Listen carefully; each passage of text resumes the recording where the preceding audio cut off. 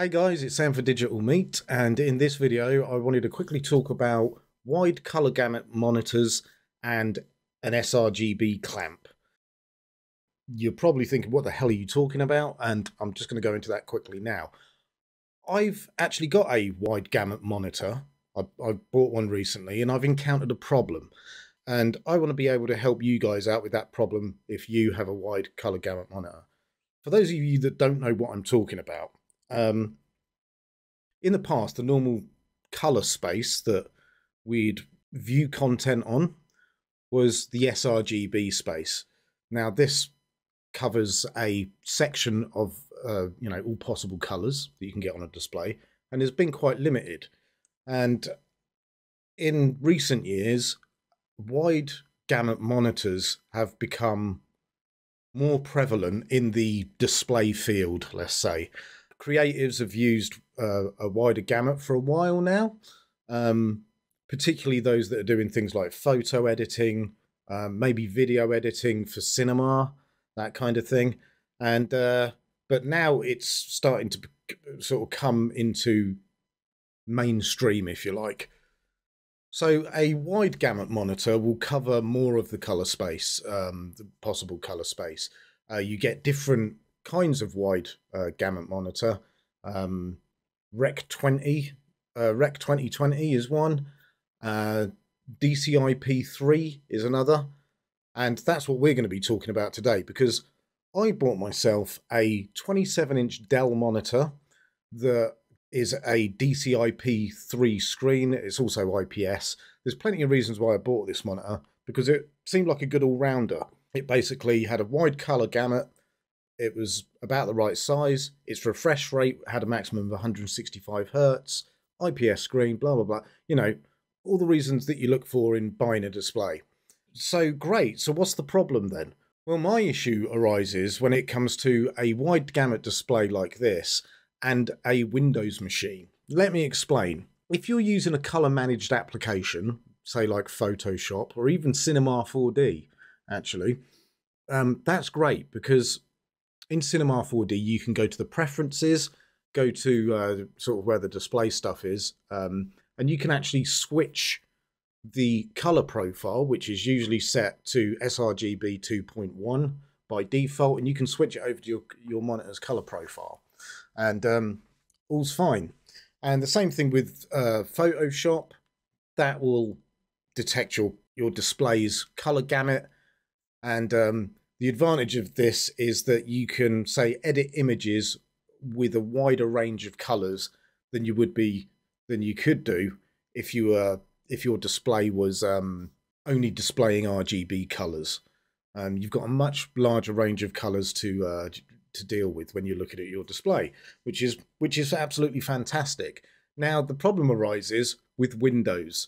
Windows itself, and I'm talking about the desktop and maybe other applications, aren't color managed.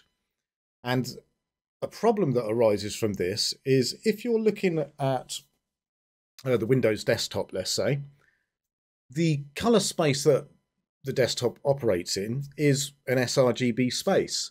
And if you're looking at that on a wide gamut monitor, you will notice that the colors are way, way more vibrant, particularly in the red end of the spectrum. And these colors, some prefer this vibrant look, but these colors aren't accurate. They're actually blown out. They're too saturated. And the same for games as well. If you're running games in Windows and you're viewing them on a wide gamut display, the colors will look super, super saturated. And that's because what Windows is essentially doing is saying, oh, this is an RGB space, but your display is trying to display this RGB space in a DCI-P or a wider gamut space. So what it does is it maps the RGB space onto this wider gamut, and hence why you're getting these blown out colors. So what can we do about this? Well, I shouldn't say most, but some monitors that are wide gamut displays actually have a hardware option. So if you click the button on the back of your monitor and go into the menu, they will have something called RGB mode, or an sRGB mode, or an sRGB clamp. And once you turn that off, what it does is sorry, once you turn that on, what that will do is actually clamp that wider gamut color space down to an sRGB range. For those that have monitors with this option on it, that's great. But what about monitors that don't have this option on it? Now, this is something I encountered recently because the Dell that I bought, the 27-inch Dell that I bought, doesn't have a clamp. It doesn't have an sRGB clamp on it. So I was actually tearing my hair out for a couple of days going, oh, this is annoying, you know, because I want my display to work in all environments. And when working in Windows, particularly when you've got more than one screen. So my main monitor is this wide gamut display that I bought. I've got a monitor to my left and a monitor to my right, and they're in the sRGB space. And when you look at the Windows desktop, you'll notice that the middle monitor looks far more vibrant. Even after calibration, it will look far more vibrant because it's taking this sRGB space and applying it to a DCI-P3 screen. So what can we do about this? Well, if you are using an AMD card, you can actually do it at a driver level. If you go into the AMD driver or whatever their software is, you'll have an option for custom color that you want to turn on, and then there'll be a color temperature control that you want to turn off. And this effectively clamps the sRGB range down for wide gamut displays. What about NVIDIA cards? And this is where I should imagine that most of us exist, because particularly my viewers, because most GPU renderers require CUDA cores, which means that you've probably got an NVIDIA card. Has NVIDIA got this option in their driver software or their control panel? No. So I was pretty upset about that.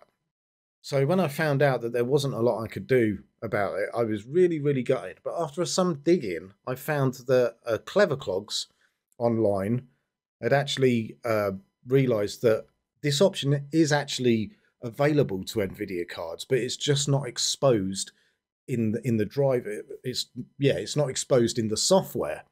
So we wrote a little program. So I'm just going to share my screen with you quick. Here we go. So I'll be putting a link to this in the description of this video. He's made something called No Video sRGB. And it basically, you know, it says this tool uses an undocumented NVIDIA API supported on Fermi and later to convert colors before sending them to a wide gamut monitor to effectively clamp it to sRGB.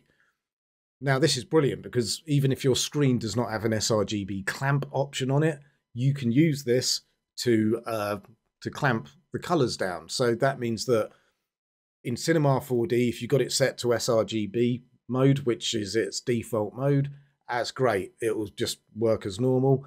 But it also means that the Windows environment, and also the any game environment will also look correct as well. Now, this is where I think Microsoft are lagging way behind. I think Macs are color managed, Apple machines are color managed, and it baffles me as to why a Windows environment isn't. Now, Windows 11 came out a week ago, I think, and even Windows 11 isn't color managed. So they really need to sort their lives out and get up to speed, especially now that these kind of monitors are becoming more and more popular and more prevalent in the screen space. So anyway, all you need to do is go here, go to the releases. So over here on the right, click on that, and then you'll see you've got a bunch of releases here. I'd recommend getting the latest one. And then all you need to do is unzip the folder that it comes in and then put it wherever you want. There'll be an executable there that you'll be able to click. So let's close this down and let me go grab the executable that I've got open already. And you'll see something like this. Now, all three of my screens are here. So my central screen, which is one I'm looking at now, is the Dell 2721 DGF, the one that is a wide gamut monitor that has no sRGB clamp. And then I've got one to the right. It's another Dell, but it's an older one, so it's an RGB screen. And I've got a Samsung television to my left here, and that's also sRGB. So as you can see, I've just got the tick box here for my newer Dell, and now it's clamped the sRGB space. Now, if I turn this off, you're probably not going to see a difference because I think my recording software actually manages color. I'm not sure. I don't think you'll see a difference, but trust me, on my end, when I'm looking at the screen, I can see a massive difference in these reds here. So really, I just wanted to let you guys know about this, because if you've got a wide color gamut screen, which is very, very likely nowadays, because that's what's coming out, especially with the high refresh rates IPS screens, and you're seeing that your Windows environment looks awful, particularly across multiple monitors, this is your answer if you're on an NVIDIA GPU. And like I said, the AMD GPUs have this option kind of built into their drivers. Like I said, I'll leave a link to this in the description. Anyway, I'll see you in the next video.